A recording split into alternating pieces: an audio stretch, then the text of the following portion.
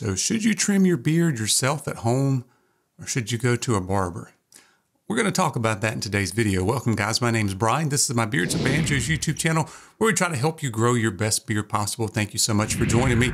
And if you've watched my channel at all, you know I'm a big advocate of trimming my own beard, learning that process. I really enjoy it. Some guys don't. They'd rather go to a barber. So we're going to kind of talk about the pros and cons of each, just have a little discussion here. And then I do have coming up some trimming videos. I've been letting my beard grow out and using some beard supplements for the past 3 months. That time is coming to an end tomorrow. So I'll be doing a big final wrap up of that. And then we're going to get in here and trim this beard for the summer.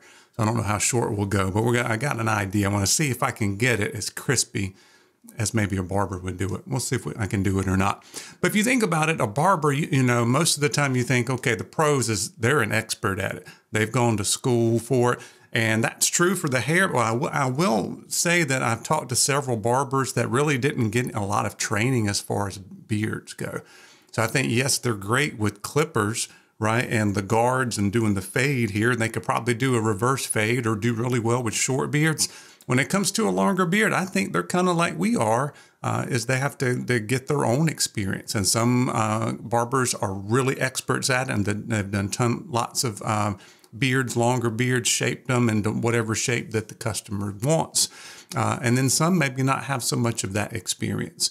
So I think that's going to vary a little bit from barber to barber. Let me know if you've run across that as you've talked to barbers about or how comfortable are they with longer beards. I think these days it's probably becoming more and more of a known entity, right? Whereas maybe 4 or 5 years ago, trimming those big long beards maybe wasn't quite as prominent as it is now.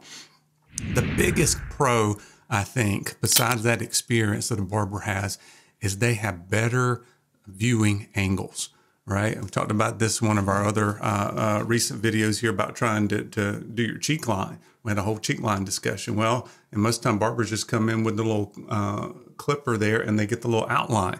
You can't really do that yourself. All right. As much as you can hold multiple mirrors, once you start having more than one mirror and you start trying to turn your angle, your clipper, you're going to angle it the wrong way, because I've done it myself trying to cut my head hair. All right. So I'm going to focus mainly on beards, but this could also go for your head hair too. Like you can really get out here and see the angles. You can see the back angle here is really hard to see. I never do quite enough trimming at that back angle or get it lined up exactly like I want it. It's just hard. Like I can take pictures or do a panorama or try multiple mirrors, the handheld mirror, all that stuff, but it's just not the same. Same thing with it. I've cut my hair before, and I may try it again this summer just for the fun of it. But because I enjoy the clipper work and the different guards and all that, but you got to hold your arms above your head for so long, and you can't see this back here. Once again, you get into that idea of using multiple mirrors. It becomes really, really confusing sometimes on that. And I don't even think most barbers cut their own hair. So I think they just go sit down in the chair and let somebody else do it. But I'm sure some do as well. It just kind of depends from person to person. Also, a barber will have more tools than what you have at home, right? They've got more experience. They also have more tools. Some of those, the clippers and the scissors, the shears, if you will, they cost a lot of money, and they kind of each have their own specific purpose, right? They've got the details, and then they've got the ones that are zero gapped and get right down to your skin. So they've got more, they've invested more. Most of them have to pay for that stuff themselves, but they do have a wider variety of tools. Now, I could argue that for home use and trimming your beard, the Brio Beardscape will be just about all you will need with the different guard lengths and all of that. But there are some use cases for some other tools, especially the shears and some of that stuff. So nicer tools overall is what a barber will have. The other issue comes down to your personal preference, right? One is time. For some people, you know, the time invested to trim your own beard, to learn how to do it, to go through that process, that's not enjoyable for them. They're not comfortable with it. They would much rather go sit in the barber's chair and let them do it, and they can kind of relax. I relax, and trimming my beard relaxes me.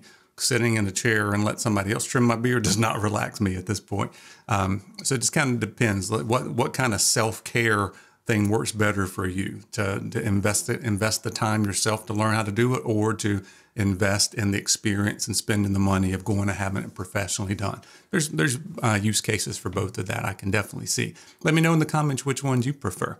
And by the way, you can always do a blend, right? You can trim your beard and your hair some at home, like the temporary kind of shape ups in between beard trims, professional beard trims or professional haircuts. You can kind of have a hybrid. I think a lot of people do that. So go get a professional cut, and then they can kind of do some tweaking and manage it along the way and kind of spread out the time they go to see a professional, especially these days because it costs more money. Trimming at home is going to save yourself a little bit of money in the long run. Now, yeah, you may spend $100 or so to kind of get started. Depends on what you want to buy and that kind of thing. But overall, it's going to save you a little bit of money in the long term. The other one is which one's faster. Like you can kind of mess around with your own beard for an hour and then go back and look at it again the next day and the next day and keep fine tuning it. It's messy. You've got to clean stuff up, get out the vacuum cleaner. And no matter how much you vacuum or wipe down the bathroom, you'll still get those little hairs all over the place if you're not careful. So that's kind of an aggravating piece to it. The other issues, it may be hard to find a professional that you trust, that you can, because you have to build a relationship. If you just do like me, I just go to Great Clips and whoever cuts my hair. So I don't even though some of the same people have cut my hair over and over the past few years, and we've kind of built up a relationship. And it's a little bit different, right?